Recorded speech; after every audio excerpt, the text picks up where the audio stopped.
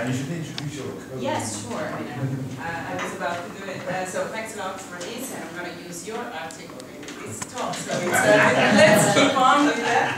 And so, yes, and so this is a joint work together with Silvia Toffoli, who's a PhD student in mathematics in Berlin. So that's this interdisciplinary work at some point. So that's what we try to do. And so I'm going to introduce some of the issues about this talk.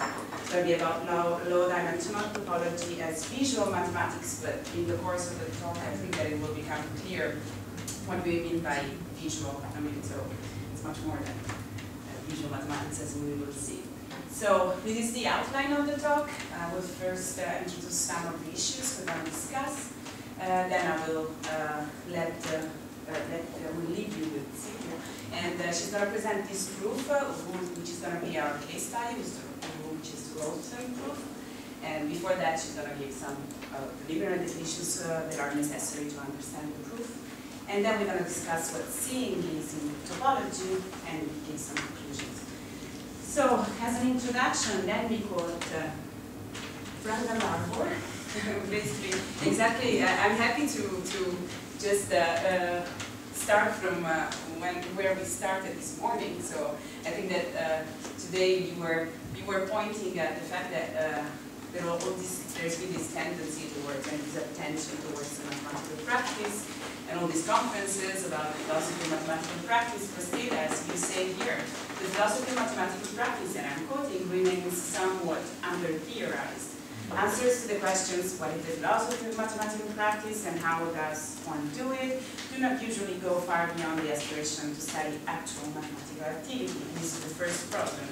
The second problem is that it is, as you were saying today, it is not that clear how the historical, sociological, and psychological studies presented at conferences, such as this one, on the philosophy of mathematical practice, can generate a significant challenge to the approaches that assume that formal logic can provide a philosophically adequate model of mathematical proof. So we want to address these two, let's say, conceptual gaps that you're finding in the philosophy of mathematical practice. So before presenting our case study, we want to give our proposal for what the philosophy of mathematical practice should do and how it should do it, and also in which sense we want to also point to define in which, to what extent this kind of attention to the practice represents a challenge for a more traditional standard notion of proof that we have inherited from the 20th century philosophy of mathematics. So what concerns the practice of mathematics? So what kind of object is it? And I'm happy to say that I think that some of the talks today were going in this direction. So what should philosophy study if it studies the practice of mathematics? Well, we think that there are three features that are characteristic of practice, and also I'm happy to quote also Karin when when you say practices. I mean, it's important to keep in mind that there is a plural there, so there are many practices in mathematics.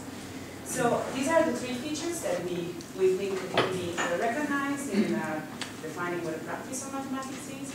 So the first is that the practice of mathematics has a collective dimension. It could seem a trivial point, but it's something that has been neglected by the 20th century with the standard philosophy of mathematics. And this collective dimension, we've seen an example today of how this can work. I mean, I think crowdsourcing is very important today, and I think that it's an argument of discussion, very, very long thing to discuss. So we want to consider in our case study how the collective dimension can assume some epistemological relevance when we're doing mathematics, when we're considering a particular subfield.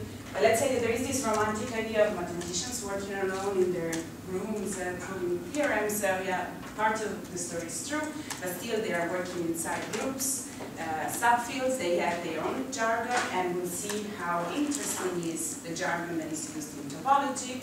And they have, to quote Darstone, so we will use a lot of these ideas. They have each of these groups have particular mental models that needs to be activated in research. So this is the first the first feature. So speaking about mental models, and this is the more psychological part, but I don't like distinguishing psychology and philosophy. I think it's tricky, so forget what I said. We think also that the philosophy of mathematics, when studying the practice, should consider the fact that the practice of mathematics depends on pre-existing cognitive capacities that we have born with and we have developed in while growing up. But these capacities get nurtured by expertise. So we can't only consider perception, we have to consider how perception gets informed by the practice of mathematics. And so how these two elements, nature and nurture, let's say, interact in the practice of mathematics. And I think that topology gives a very good example of that. And then finally, and this is very important, and I think that some of the talks of tomorrow are going to talk about that. The practice of mathematics involves the use of some external and material representations, and this is something very important that, again, Karin has worked a lot on these kind of things. So something that must be considered when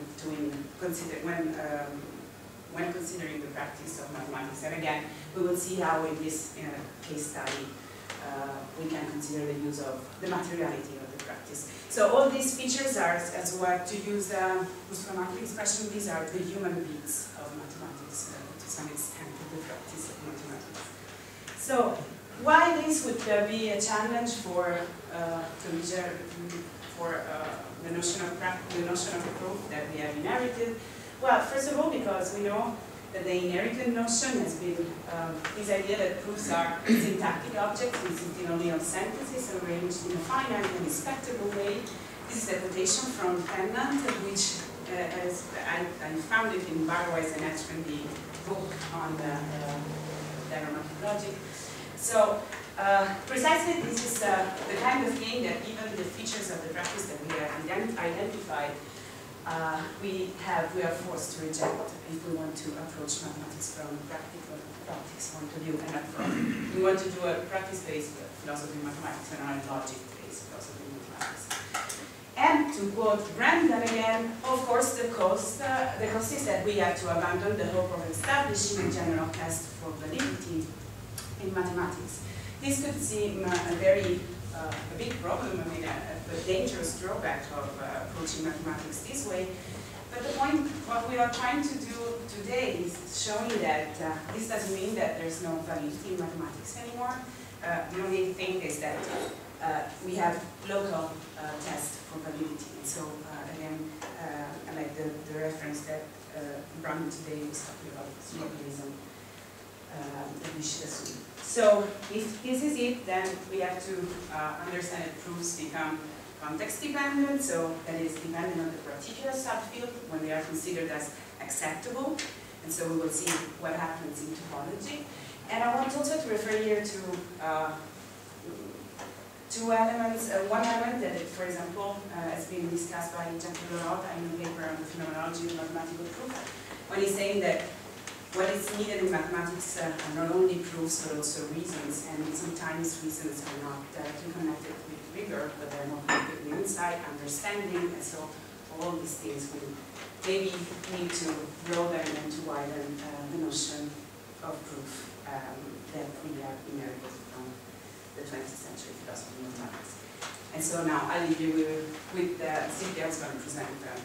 Okay, so I will present now our case study, in fact an example, a proof in dimensional topology, and I try to keep in mind the aspects that we identified in the practice of mathematics that are its collective dimension, its cognitive aspects, and the presence of material representations.